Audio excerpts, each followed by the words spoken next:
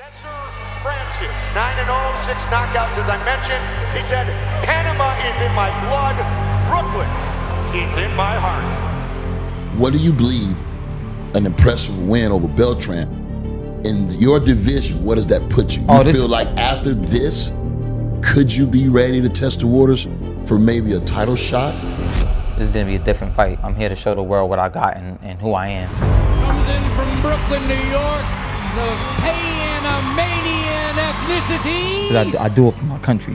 Why not mine? Perfect record of 9-0. Please give it up for Cesar Francis, the Rain Man.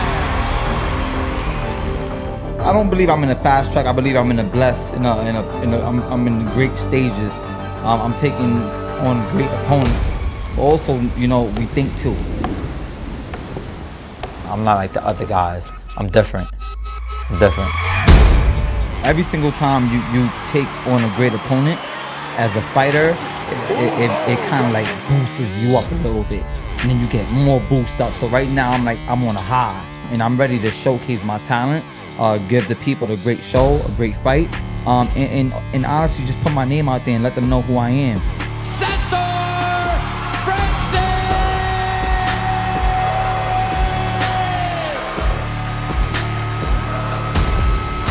When my career is over, I'm gonna have great saying, listen, Cesar Francis, that guy took on a lot of great guys, and I seen it.